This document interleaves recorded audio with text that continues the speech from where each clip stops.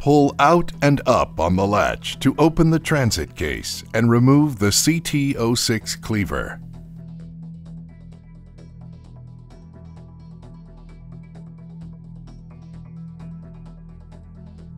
A 1.5mm hex wrench and operating instructions are provided for cleaver maintenance.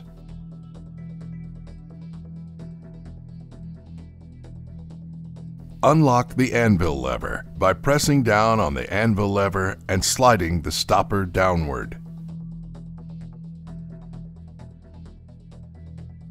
Open the adapter plate clamp and the scrap collector. Strip the coating and clean the fibers thoroughly with 99% isopropyl alcohol to remove any coating residue. Lock the blade base and place the fiber with the end of the coating aligned to the desired cleave length. Close the clamp and press down the anvil lever until the clamp pads make contact.